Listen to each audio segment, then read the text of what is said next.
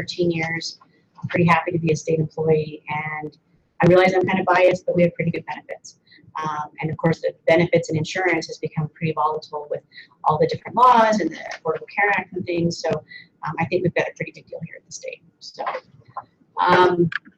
part of what you should already have, it looks like on your desk there, is some of this information. There's a new hire checklist, and that's kind of informative to make sure that you know what some of your rights and responsibilities are, as well as the agency making sure that they've informed you of some of these things going forward.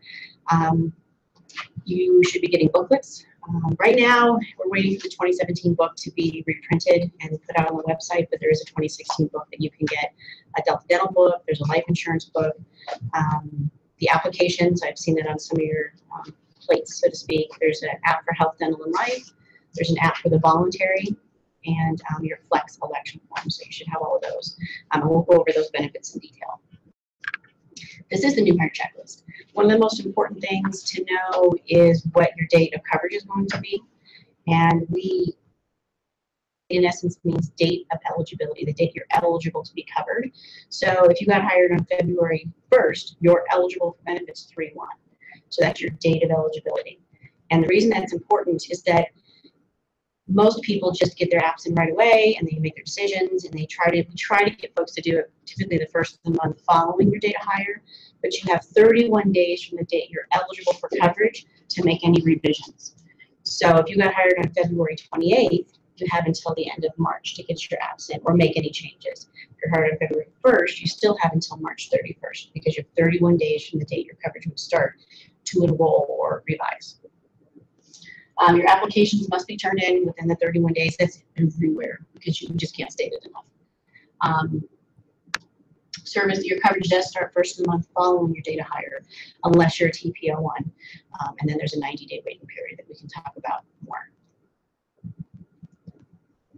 I want to explain how the state contribution works. There's a set amount you'll see on our website for single coverage, employee plus children, employee plus spouse, and family. And the way this works is that the contribution pays for your employee life insurance first. So you won't ever see it on your paycheck. If you elect it, you just won't see it because it's not an employee deduction because you didn't pay it. Your fringe or match paid it. Once your life insurance is paid, then your health insurance applies towards it. And most people and most deductible options will leave you having an amount that's owed. So just to know how that contribution works, it applies to health, dental, and life, just those three basic benefits, and all the other benefits we have are considered voluntary benefits that you pay for. Dependent eligibility, we just want to make it known up front that we didn't used to do this, but it is an industry standard that we require verification that your dependents are really your dependents. That means if you've got children you're putting on your policy, we need a birth certificate to show that they're your dependent. A spouse, we need a marriage certificate to know that you're legally married. We do have situations where if you're adding single coverage, if you're putting yourself on coverage and the stepchild say, that's it, we would need your marriage certificate and their birth certificate to tie that stepchild to you. It is required within 31 days of the application deadline. So we talked about you have 31 days from the date you're eligible for coverage. If you turn your app in on time but don't have that birth certificate yet, you have 31 days from the deadline of the application to get it in. And that's in any situation. Somebody 2 years down the road, somebody has a baby, those rules still apply. But just know that we require verification that they're yours.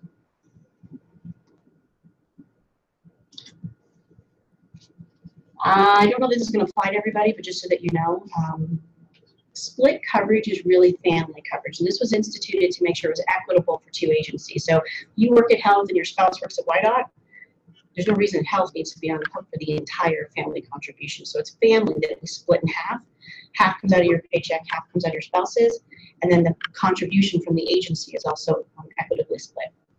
But you have to have employee, spouse, and children. I mean, it has to be family. If it's just you and a spouse, and you both work for opposing agencies but there's no kids, then it's two singles.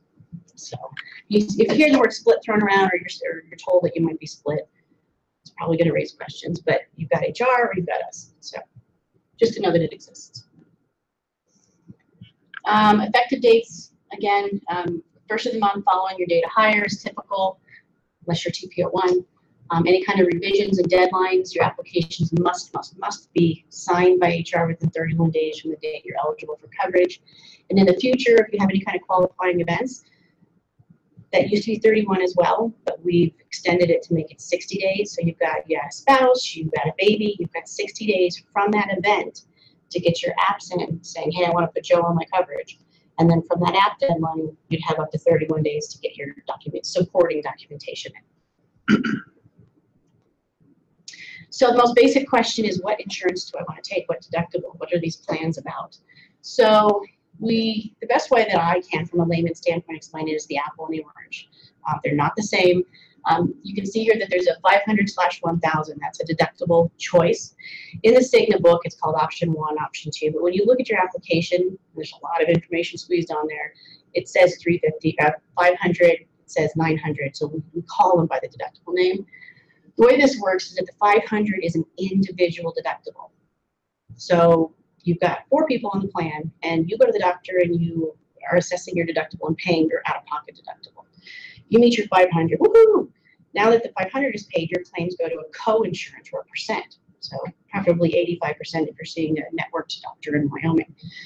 The reason that that's beneficial is that if there are 4 of you on the plan and you're the only one that needs services all year, you're not waiting for anyone else in the family to meet any additional deductible. You meet your individual, boom, you go straight to a co-insurance percent. What's good though with 4 people on the plan, just using it as the example, if you meet your 500 and your husband Joe meets 200 and then one of your kids meets more, it's a cumulative family. So once $1,000 is met for the family for that calendar year, there's no more deductible. So Johnny the third goes in and the family's already been met, he just doesn't have any. So it's a single and or cumulative family. If there's only 2 of you, then that's the math. 500, 500 is 1,000. But that's how that works. So both employee and families have a deductible. On the Apple, you've got prescriptions that are set copay, so that when you go into the pharmacy, you know up front, you're going to pay either 10 for a generic brand, generic prescription, 20 for a preferred brand, and 50 for a non-preferred brand. So the point there is that it's preset, and there's still 3 choices, but it's going to be one of those 3. You're not going to go in and get some antibiotic and pay $800. You know you're paying 10, 20, or 50. So for colonoscopies is a wellness benefit. Those are on this Apple are paid at 100% every 5 years, regardless of any kind of a diagnosis. That's critical because the orange is different. So a high deductible health plan can only be called that if it meets the IRS guidelines to be considered a high deductible health plan. Clearly, we've got a 2,000, which would be higher than 1,500, but the way the plan is designed, it doesn't qualify as a high deductible health plan. In order to qualify as a high deductible health plan, the deductible is a one or the other. So if it's just you, you've got 1,500. If it's you and a whole family, or you and one kid, or you and a spouse, anything more than single, you've got a $3,000 deductible, and it has to be paid before anything pays on anybody. So it's, if you've got a family of 5, that's, or I don't have $3,000 in the bank, so I can't, I'm not willing to take that risk. But just know that that's the way it works, is one or the other. To meet this qualification. The other part is that on the orange, your prescriptions are part of the major medical. So unlike those preset copays, it's going to fund your deductible. So you go to Albertsons and get an amoxicillin, it might be, there's still a discount. You still want to present your Cigna or your prescription ID card in order to get it to apply to your deductible, and there's still a discount involved, but you may be paying $150 for an antibiotic versus $190. I'm just making that up off the street, but it's going to apply to your deductible. So those are the 2 really big differences in this orange and apple. The other part is that the colonoscopy is covered every 5 years at 100% if it's diagnostic. And a lot of times, somebody who goes and gets a colonoscopy, hopefully they don't find anything, but if there's a polyp and they remove it, it's now a medical procedure. So that's going to apply to your deductible. So it's different. You just want to be made aware of it. And the reason that this is important is once we get into some of the other benefits, you can have them if you have the orange, or you can have it if you have the apple. So it just depends that way. Any questions right off the bat with deductibles before I just move on? No. So once your deductible is met, then you have this co-insurance. And for me, the easiest way to explain this is, I don't want to say you're a winner because that's not nice, but if you're in network and in Wyoming, in, it pays at 85%. If you're not both in and in, this doesn't sound right, it's 75%. So a Wyoming doctor who's not participating as part of the network is going to pay 75%. And even if they are in network, but they're in Colorado, it's going to pay at 75%. If you're out and out, it's 60. I mean, if you're in Idaho on vacation and decide to go in for sinusitis, that's not an emergency. It needs to be treated, but it's paid at 60%. It's always advisable that you see an in-network doctor, even if you're getting your claim paid at 75% after your deductible. If your doctor or provider is participating, they may pay 70. Cigna pays 75%. You're on the hook for the other 25. But if they're non-par or they're not in network, you can get stuck holding the rest of the bill. If you're in Wyoming and they're not participating, if they are participating, you just pay 25%. But you just got to be careful. I mean, at least you're not locked down to not having benefit. If you decide you want a doctor in Colorado, say, and they're in network, it's still going to pay at 75%. But just be aware of what your responsibility would be. And then if there is emergency care, you're in Idaho and there's an emergency, it's just going to pay at 75%. It's those things you do outside of the state and outside of network that aren't emergencies. Those are the things that kind of ding you at 60%. So, all right, so that's the health, and we can go back with any questions you guys have as it sinks in. The dental insurance is pretty straightforward. There's a preventive dental and an optional dental. Preventive dental is required if you take the health insurance. That typically comes down to the fact that if you're not taking care of your mouth, you can get bad stuff happening to your body. So your mouth is an indication of the rest of your health. So it is required if you have health, you have to have preventive. There's no deductible or anything with this. Services are covered at 100% for diagnostic and preventive services. That's if you're seeing a contracted dentist. And Delta Dental of Wyoming is the big name in town, and just about all the dentists are contracted. But you should check on yours. Covers exams and cleanings twice a year, so long as you're separated by at least 5 months. Covers bite wings every 12 months and a full mouth x-ray every 24. So it's just basically all of your preventive and diagnostic stuff. The optional is optional. However, if you don't take it when you first can, there's a 3-year waiting period to try to get it again. You can't, well, my teeth are good. And then you find out 6 months later you need a crown. Sorry, Charlie. So if you take it, there's a $50 deductible per year per person. But kind of like the health, there's also a cumulative family. So if I need 50, my husband needs 50, and then my son goes in and needs to have a cavity or something, there's no deductible. It maxed out at 100. Services are paid 50% after your deductible for your major services. And this just changed January of this year. Everything was always 50-50. So it's just changed to 80% for basic services. And that's your cavities. I'm not going to get too detailed. You need to read the print in the Delta Dental book, because there are some root canals, I believe, are part of 80%. Some crowns are, some crowns aren't. But at least it's not 50-50 across the board. There are some services that are covered 80%. However, you are still limited that Delta Dental will only pay out $1,500 per year per person. So if I have 2 crowns, that's a bad example, if I have 2 root canals, I'm just going to meet my $1,500 faster. But if I have 1 cavity throughout the year, yay, got paid at 80%. So, but if you don't take the optional and you only take preventive, you can get your cleanings and your x-rays, but you're not going to get anything paid for any corrective work or restorative work. And again, if you don't take it, you've got to wait 3 years. So it's February. I'm just going to, assuming people got hired in February and you don't take it now.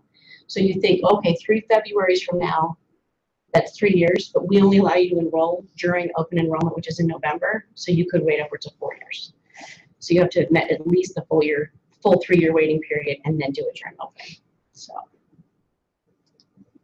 we do offer life insurance. It just changed carriers to standard as of January. And these are the rates for active employees. If you want dependent life, you have to take employee life. Of course, we don't want you to insure your spouse, but not insure yourself. So if you want dependent life, you have to also take employee life. Dependent life is a whopping $146. That's it, and it covers however many dependents you have. We don't list those dependents. Gosh forbid, at the point of an issue where somebody were to file a death claim, a life claim, We would just verify that they were really eligible and that you were paying for it, and then we would be good to go. If you don't take life insurance when you're first eligible, you do have to go through proof of good health later, which means Standard will either approve you or deny you.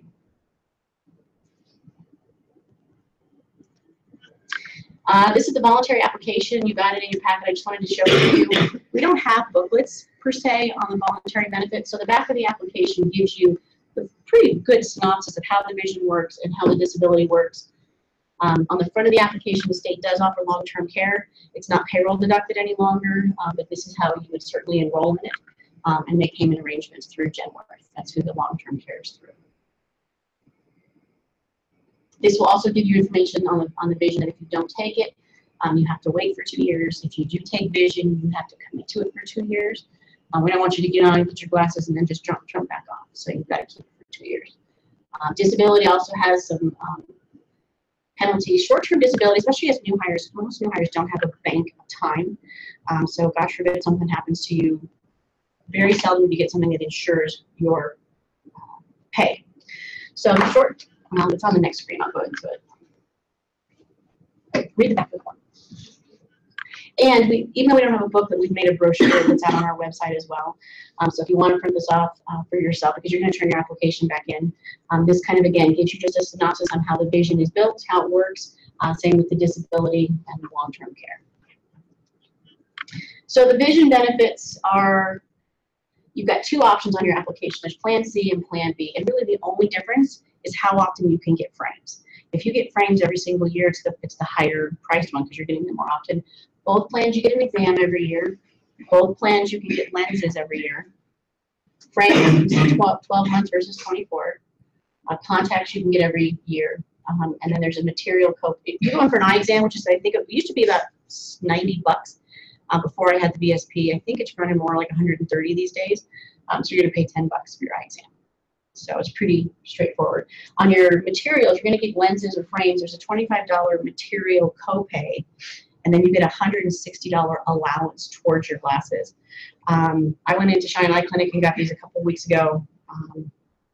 They were going to cost me $150. That's with the allowance, with my material copay, and then I had to add a tiny bifocal, which doubled it.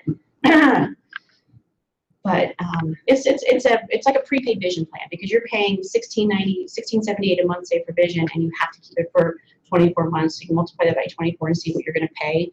But the amount of money you save by getting glasses or getting your exam paid at a whopping, that you only have to pay 10 bucks, it's a pretty good benefit. But it's very defined. And I will tell you, VSP is the best customer service ever.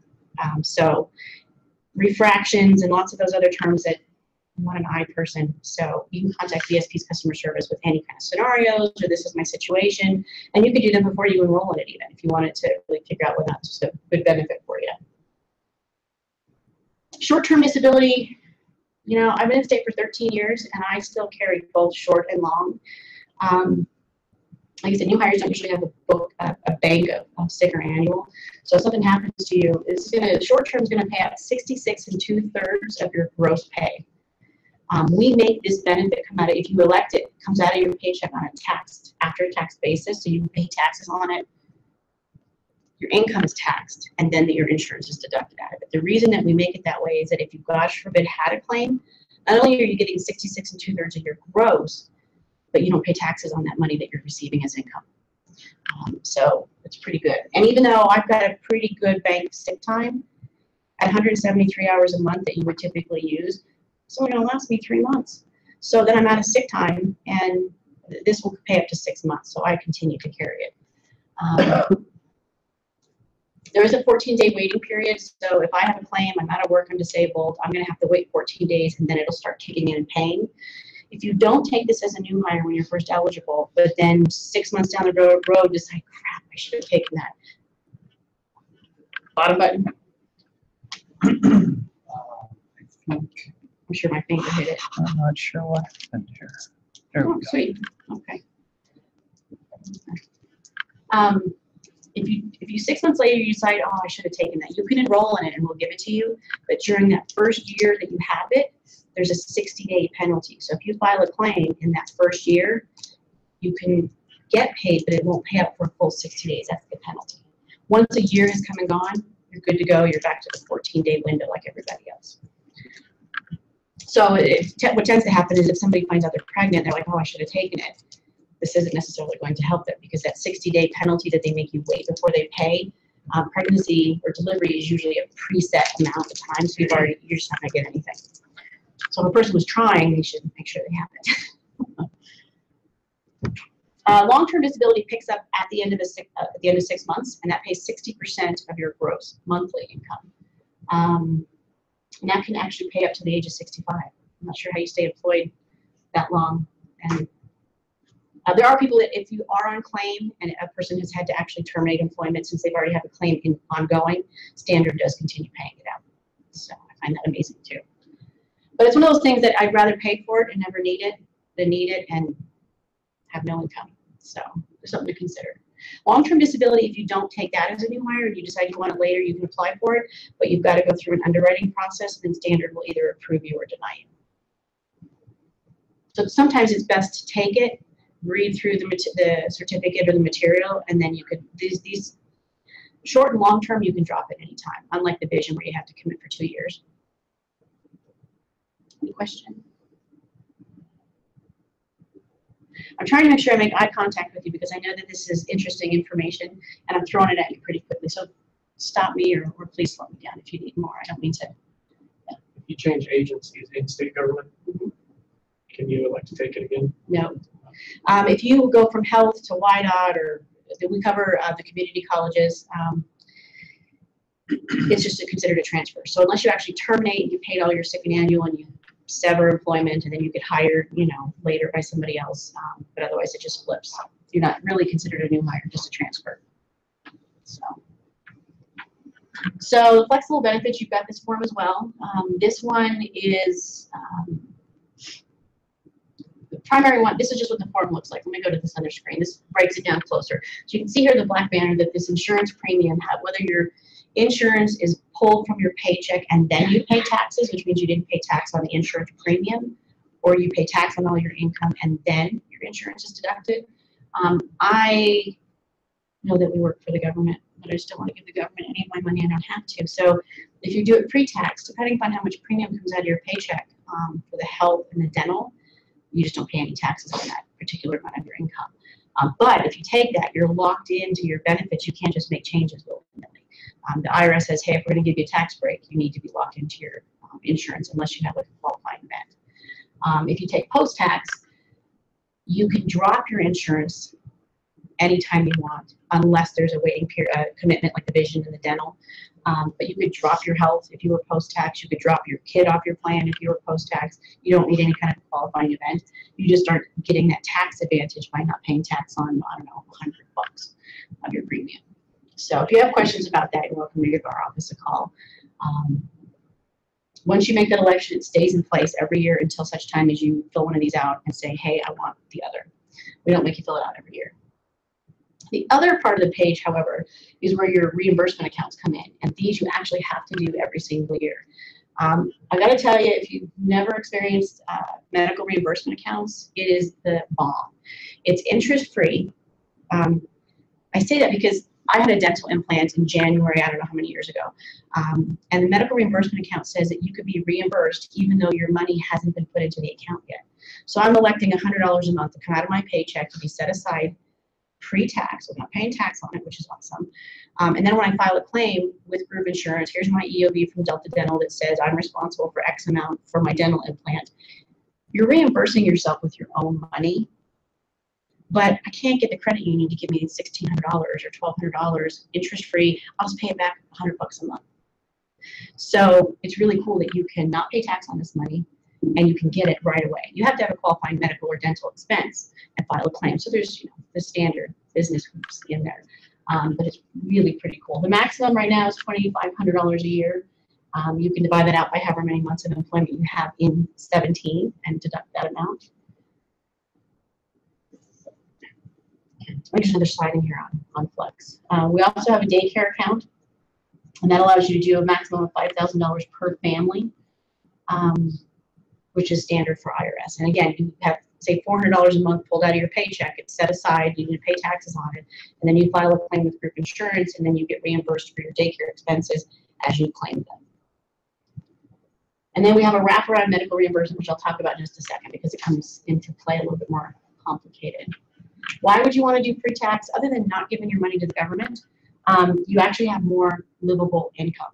Because instead of giving that tax to the IRS and then maybe getting a tax refund at the end of the year, you're not paying that tax, putting that money back in your paycheck. So you have more livable income.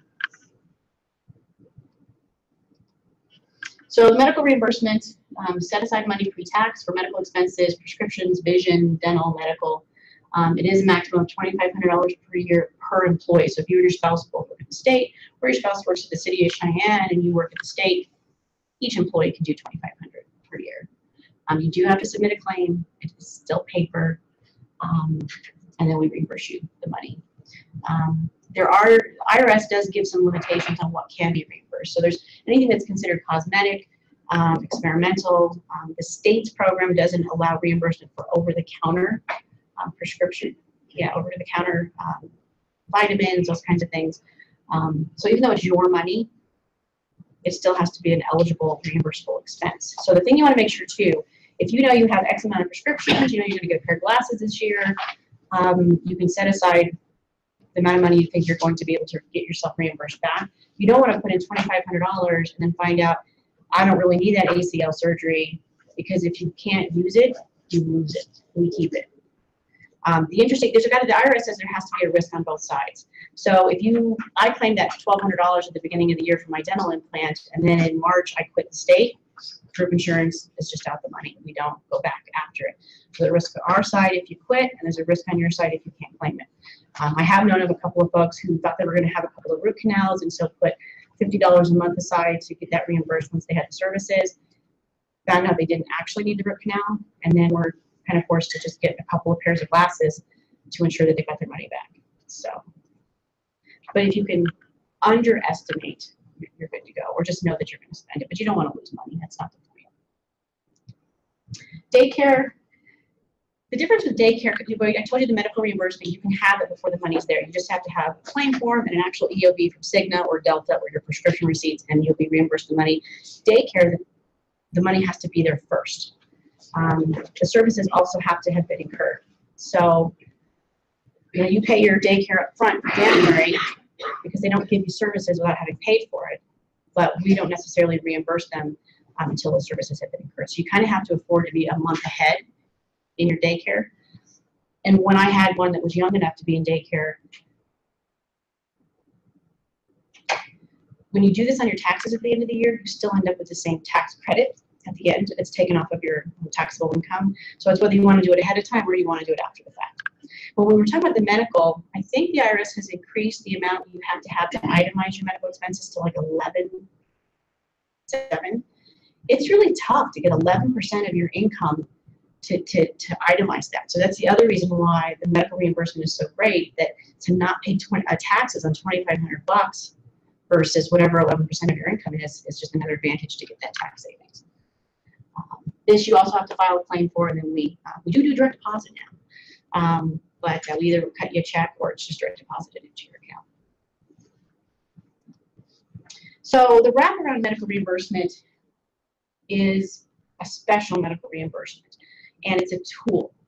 So if you have the orange, which is the high deductible health plan, the special IRS program, if you have the high deductible health plan, it makes you eligible, so says the IRS, that you can have a health savings account, which is very different from medical reimbursement.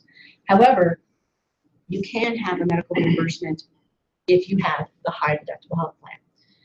And the difference is this wraparound flex is still a use it or lose it, just like the other one. If you do $2,500 and you can't claim it, we're going to keep it.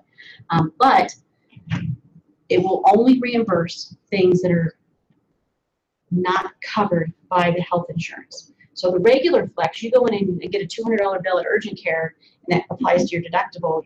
It's considered covered, even though you have to pay it. It's covered by the health insurance, and then it counted. So your regular flex would reimburse you that. This will not, because it was considered covered by the health insurance. So why on earth would you want to do this? If you have a health savings account, this allows you to put money, just like the Flex, into your own bank account. It's got to be a health savings account at First Interstate or wherever you bank at. It's pre-tax. Then you manage that money. So if you're putting $100 into your own HSA account at First Interstate, so that in the future you can get medical claims reimbursed to yourself, usually then it's a checkbook. So you have a checkbook register, you have a debit card you can use. So when you go to Safeway, you can just run that debit card and pay for your prescription out of your health savings account. That limit for the IRS is much larger than is the $2,500 limit for Flex. So you can put a ton more money in. You never lose it. It's not a use it or lose it. So you can build that money up over the years. So a lot of people, if they have the high deductible health plan, they're dripping money into a health savings account, which is tax-free, but then their kid has orthodontics or they get eyeglasses. They may not want to dip into this money that they're putting into the health savings account, so they can use the wraparound medical reimbursement account for their kids' braces, because that's not covered by the health insurance. So but this is a use it or lose it, the wrap. The HSA is not a use it or lose it. So they're just two tools that if you have the right health insurance plan, the high deductible health plan. So if you have any questions or want counsel on, these are some, I mean, you have to make a decision, but it's simple and yet confusing, but you just have to know how to use it, and you can really use it to your advantage. So Karyn, is there like a profile of the kind of age or health or marital situation where a person would just absolutely benefit from this? There's not anything out there in print that would kind of walk you through an advisement of if these are your things, these are what you might consider. The real thing with all insurance is how much risk can you handle. So I carry the $2,000 deductible because for several years now, we haven't had any real medical issues. And gosh forbid something big bad happened, I still only have a $2,000 deductible. I mean, if I have to have a $100,000 inpatient stay, I'm still only on the hook for $2,000.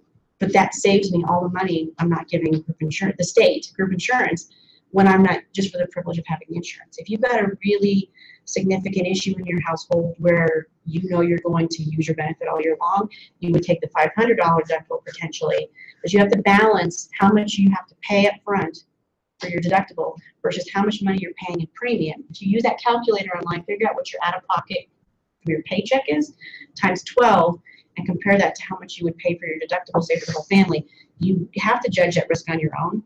I hate to in any way potentially sound, I don't know what the word is, but a lot of times single men, young men will take the high deductible health plan because they don't have any issues going on, so they save the most premium. I would love to do the health savings account. You could stockpile $15,000, $20,000 in that account over the years if you were just dripping money into it, and use that for your retiree premiums later. You can actually will your health savings account to somebody else. It still has to be used for medical expenses, but you control it. If, let's just say I have the $3,000 deductible and I'll put money into a health savings account, and then I find out I blew out my knee, I need to get knee surgery. I can, if the universe is working with me and I find that out in October that I need the knee surgery, I can every year in November for the open enrollment change my deductible. So I'm like, oh, I need knee surgery. So I'm going to switch to the $500 deductible because I'm going to incur services. So you can no longer contribute to your health savings account because you don't have the right account, health deductible, but you can still use from that health savings account for your medical expenses. To save tax-free money that you never lose, because we're all going to have medical expenses down the road, I just think is an invaluable tool. But you have to be able to afford your deductible. $3,000 isn't, I mean, I have $2,000 right now, so $3,000 is not a much bigger stretch. For me, the issue is those prescriptions because they work so different. I don't know if my budget can tolerate $190 for one drug, you know, and you don't know what those drugs cost until you go in and get them. So it just takes some pre-planning, and it's kind of what we're there for. So if you need any counsel, I mean, by all means. I mean, we're always going to tell you that we can't make the decision. We're not going to recommend what you do, but just kind of help you figure out how to assess what risk you think you can handle. So, and what's interesting is that with the Flex accounts, the Flex reimbursement accounts, if we get audited, we are the ones that will get audited by the IRS that we reimbursed you properly or gave you things you can't have, which is why, well, it's my money. It is your money, but we can only reimburse you what the IRS says we can. When you do a health savings account, you manage that. We don't police that. You're the one that'll get audited by the IRS if you're inappropriately spending it. I'm not quite sure how what flags go up there. You could, let's say you have $5,000 in your health savings account and you're like, I'm an emergency, I need this. You can use it for something other than medical, but you'll be taxed heavily and you'll have a penalty just like you would kind of in a cashing out a 401k kind of thing. But as long as you use it for medical expenses, it's tax-free and you're good to go. So that's getting you enrolled and the basic benefits. Any questions that have popped up about any of the benefits that are on the tip of your tongue? Yeah. So then we're enrolling now, excuse me, in March. When you said at the beginning that it starts 31 days after your date of hire, so yesterday was my date of hire. So then I have the 31 days to sign up or make any changes, but the actual insurance will not start until April 1st. Right. If your data hire is 3/1, you'll start 4/1. And technically, if you turn them in this week because you know what you want, you'll start 4/1, and that's what we'll enroll you in. Mm-hmm. But if you've thought about it later and decide, I really think I want the vision, you have until the end of April to turn in a form to revise your election. And then, No, well, and even if you changed your mind and revised it, it's still 3/1 that it would take effect. But or 4/1. yes, 4/1 because your data hire is 3/1. Sorry. I was just making sure. Yeah. I had a question on the vision. Do they send you a card or something? No, there is no card provision. So you just go and say you're a member of this program? It's your social. Okay. I have vision through the state of Wyoming, and they should just act. VSP is a national vision service plan, so you should be good. Okay. Yeah. I remember my Okay, good. Shoot. So, like I said, so if our insurance starts April 1st, just for today, then will we have to then again re-enroll in November? No. November is open enrollment. That's the period that group insurance allows you to make changes. Oh, okay. Yeah. You don't have to do anything, and everything stays the same. Okay. Alrighty, so because we have you as an audience, we want to make sure we talk about some changes. So going forward, you know what to do. Anytime you have a qualifying event, which is your spouse has lost coverage somewhere else, or you got married, you had a baby, there was a divorce, something significant has happened that is considered a qualifying event to change your situation. You have, again, 60 days for everything, 60-60. If you miss the 60 days, you don't get insurance, or that person you're trying to add doesn't get it. You have to wait till the next open enrollment period. And as always, there's the documentation deadline. Supporting documentation has to be within 30 days of the app deadline, so you have plenty of time. I will tell you that if somebody has a baby and we get the application on the 50th day from the date of birth, we're going to put that child on the date of birth because you're still within your window of opportunity. But you're now going to owe potentially some additional premiums because it's been 2 months since a baby was born. If you're going from single to employed plus child, and we put them on, December 20th, because you're still within your time frame, then you're just going to owe additional monies. If you get married, the state of Wyoming and group insurance, there is no retro. We don't do partial months. So if somebody is to get married the 15th of the month or earlier, they owe for their spouse the entire month. If you get married on the 16th of the month or after, we still put you on date of marriage, but we don't start charging you for that additional person until the next month. Birth, 60 days, that's usually what gets fouled up for folks as they miss that for their baby. If your spouse or somebody loses, they have loss of coverage, or you opt not to take the health insurance through the state because you've got it covered through your spouse. If you were to lose that coverage through your spouse, now you have a loss of coverage. It just can't be voluntary. You can't decide the state program is better and just drop that one. You have to be ineligible for it by having your spouse termed or something to that effect. We have to know who lost coverage, when they lost it, and why. Usually a COBRA notice is the first thing that we get from folks, because when you're offered COBRA from an employer, it means you're not eligible for their active benefits anymore. Coverage goes into effect the first of the month following the receipt of your app. So birth and marriage, we put you on birthday and marriage date. Everything else is the first of the month following your app. So let's say you lose coverage through City of Cheyenne. You've lost it on February 1st, and you wait until March 7th to turn in your application. You're still within your window to get applications in, but we're going to make it 4/1 because you turned your apps in March.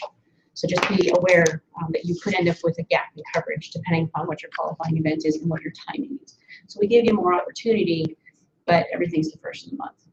So court orders, divorce decree, when we get those aren't actually a court order to the state. And what's interesting is when you get divorced, your children are still your children. Your spouse is not your spouse anymore. So we will occasionally get people who've turned in an application and want to add their children because they got divorced. But the status of your children has in no way been affected. That doesn't sound, you know what I mean, from a legal standpoint. So we don't let you add your children to the program because you got divorced. You're ordered to cover them somehow. It doesn't override the state's program rules. Permanent legal guardian, it can't be temporary. We do get applications to add their grandchild because now they're a guardian for them, but it has to be permanent.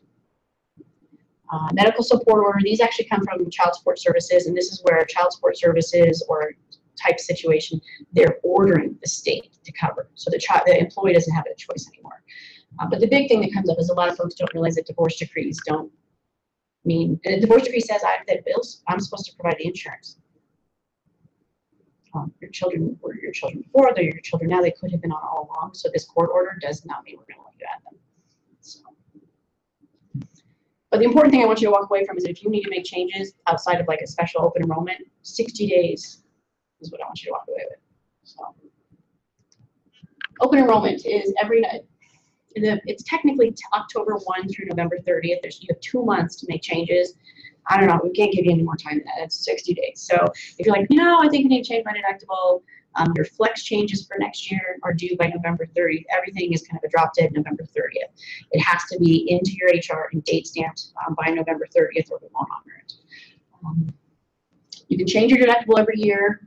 You can add or drop dependents.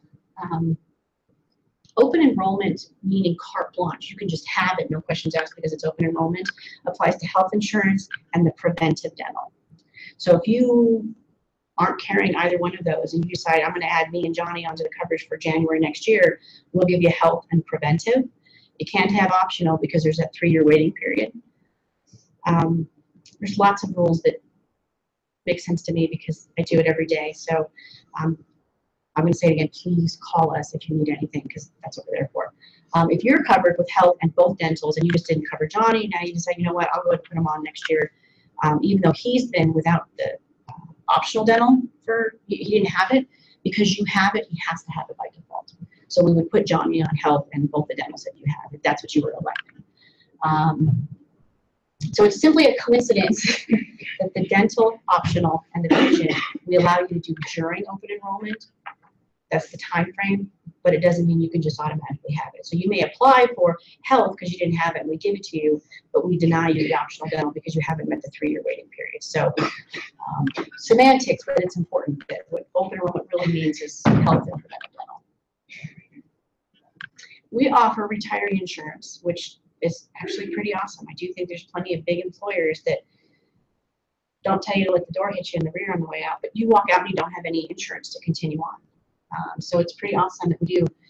You don't have to qualify for your pension in order to be a retiree in our eyes. You just have to be 50 years of age and have worked for at least 4 years, or just have 20 years of service. If any of those are met, then you can keep insurance as a retiree once you exit the state. We have to be notified that you're terminating. We send you a retiree packet, and then it's up to you to enroll in the parts or pieces you want to keep. The one caveat, let's just say you work for 10 years and you're 60 and you retire, you decide, this is pretty great, I'm going to keep the dental in the life, or I'm going to just keep vision, or you want the whole ball of wax.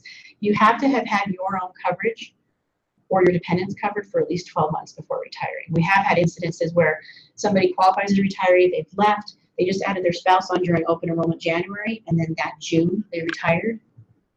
Their spouse was not, and we didn't let them keep their spouse on. It was awful. But he wasn't able to change his retirement date. He had to do it in June. So. And the employee is responsible for it. They have to get insurance somewhere else. No, I mean. Oh, yes. Retiree insurance is 100% paid by the employee. Currently, there is a retiree subsidy that, based on how many years of service you have, you get a credit towards your health.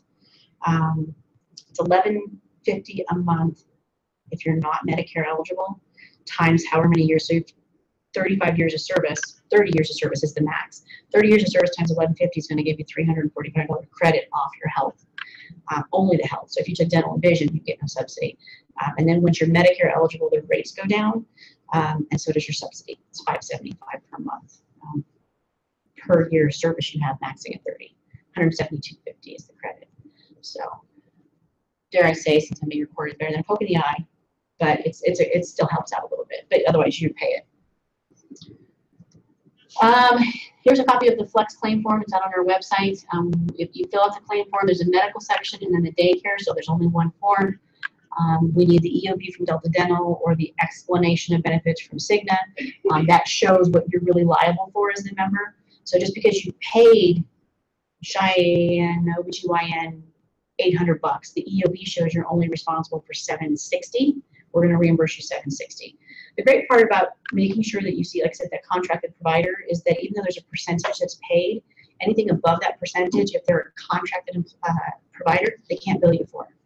So unfortunately, when I go to the doctor, I don't want to say I know too much, but it'll be this much money, and I say, is that with the contracted discount or not?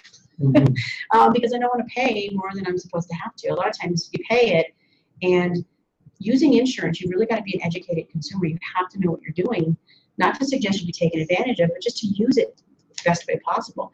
You get a bill, you pay it, and find out later you weren't supposed to have to. Well, good luck getting your money back. And then you just have to do a bunch more work and hoops. So just, if you have any questions, call us and just pay attention to your insurance if you can. It's not the funnest, but it's important.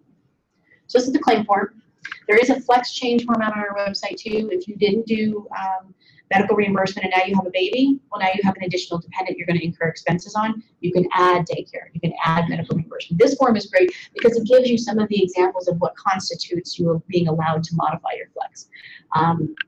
Your spouse terminates employment, and so now he or she's not working. Well, you don't need daycare, so you can drop the daycare. Your kid is in daycare, but now it's going to start kindergarten mid-year, so you need to drop it or reduce it. You can do that. So just know that that's out there. You've got 60 days to do it. The hard part to keep in mind too is somebody has a baby, so they're like, oh, I'm going to increase my medical reimbursement. However, it takes effect the first month following your flex change form. So you have a baby in February, turn in your form in February, we make the change 3/1. So that would be for services incurred 3/1 forward. So you're not going to be able to increase it and then go backwards and get money for claims that were prior to that. Bookmark our website for all your insurance needs. It's just egi.wyo.gov. Our booklets are out there, applications, the schedule for when deadlines are for the medical reimbursement and when they pay out is out there. Our Benefit Press newsletter, we send it out electronically through Google Mail. That's where you'll find copies to that. This will give you links to get to Cigna, Delta, all sorts of exciting places.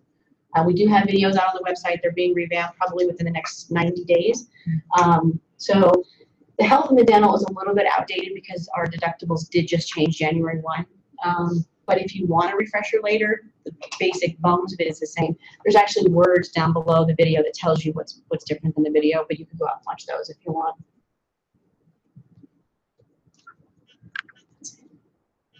Any questions? Yes. Could you rephrase what you said about the contracted network? Yeah, absolutely. The thing to do is you've got in and in. If you're in network and in Wyoming, it pays at 85%, and you're only responsible for the other 15. If you're out of network and out of Wyoming, it pays at 60%. Those are the two, like the bread on the hamburger.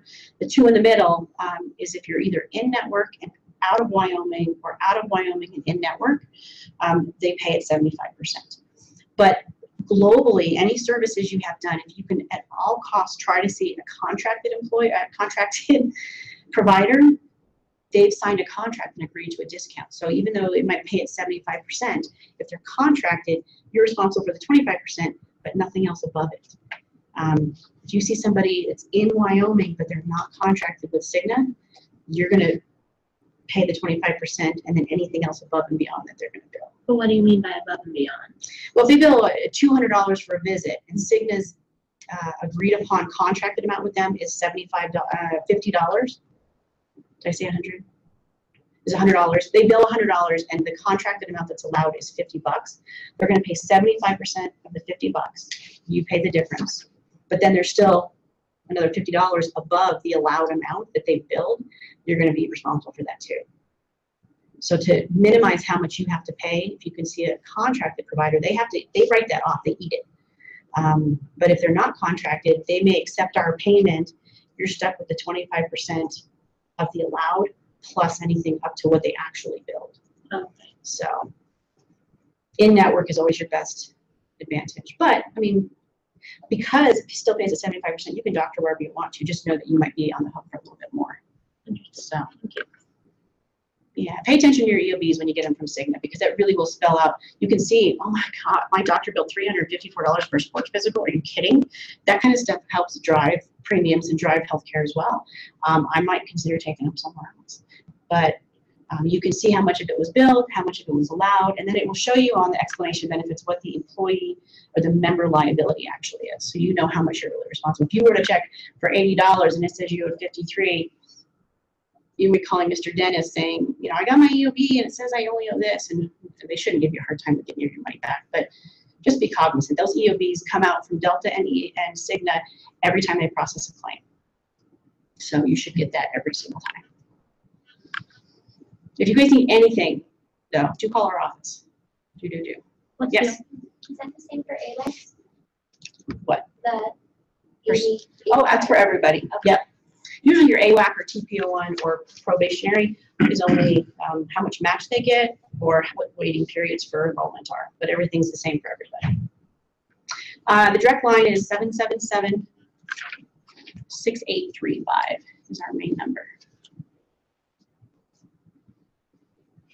Do you guys help, like if we had an IRA someplace else, do you guys help us roll it over, or who do we talk to about that?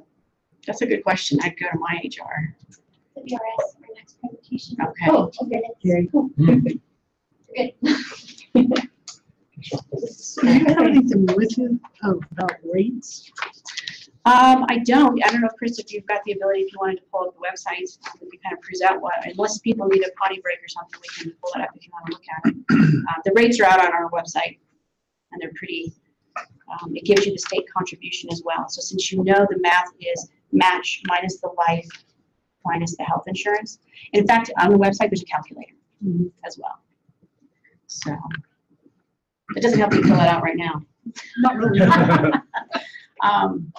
But if you really wanted to, for the sake of you guys being able to do it, and then even give us a ring today, you could print off a rate sheet off the website and then give everybody one you need. Okay. We'll conclude the presentation when there are no more questions, and then we'll pull up the rates for anyone that wants to stay during the break. Yeah. All right, well, that's all I've got. If you need something, give me a shout, or us a shout. So, Thank you very much, thank you. Karyn. Yeah, no sweat.